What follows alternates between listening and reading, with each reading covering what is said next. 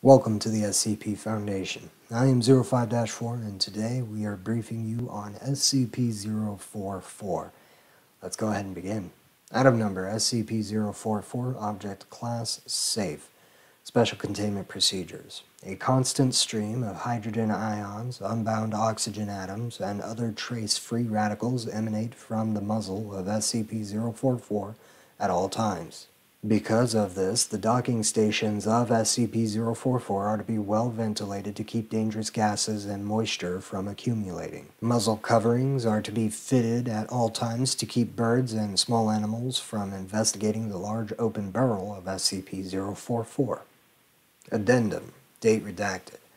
As SCP-044 has not been involved in any significant incidents in the redacted years it has been held by the Foundation, SCP-044 has been reclassified as safe.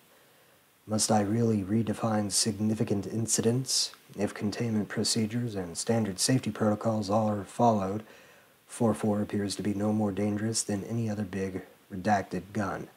No, the bear incident does not count. 05 TAC redacted. Description: SCP-044 is a howitzer secretly manufactured in the late stages of the Second World War by Krupp engineers, personally supervised by Albert Speer, German Minister of Armaments and War Production under Adolf Hitler. SCP-044 is unique not only because of its size, 251,000 kilograms or 251 metric tons, but also because it fires unconventional artillery using an atypical delivery method. Rather than having a breech for loading shells, the rear of the barrel is configured into a massive air compression chamber. Any object or pile of objects that fits may be loaded into SCP-044's muzzle to be used as ammunition. Because of its size, SCP-044 must remain rail-mounted and requires 2 freight locomotives to move.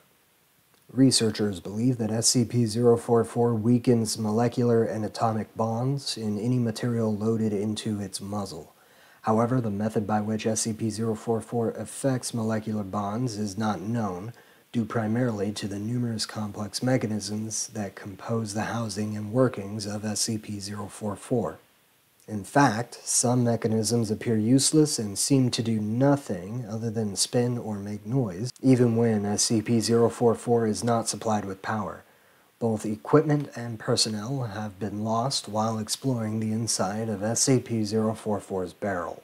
When SCP-044 is fired, all matter within its barrel is ejected at a high rate of speed as a glowing red slug, proportional in size to the amount of mass loaded into the muzzle. Upon striking a solid object or the ground, the slug explodes with a yield proportional to the mass of the original ammunition, at no less than a redacted % mass-to-energy conversion rate. The yield will also increase somewhat the longer the slug remains in the barrel. The greatest known yield was achieved when the administrator's 8,900 kilogram or 19,500 pound personal diesel pickup truck was loaded in its entirety into the muzzle of SCP-044 and fired in the pictured experiment. And let's go ahead and get that picture up for you. There it is. It's really beautiful. Ah, what a big bomb. And that concludes your briefing on SCP-044.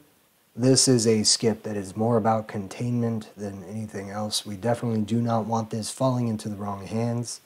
And if possible, we'd like to figure out how it works, although nobody's holding their breath for that. Remember, we secure, contain, and protect. We die in the dark so that they can live in the light. Thank you for watching. If you enjoyed this video, please give it a like, subscribe, and ring the bell if you'd like to see more. If you didn't enjoy this video, go ahead and leave a comment as to why. Please try to keep your comments constructive if you can. And, well, thank you so much. Have a good rest of your whatever.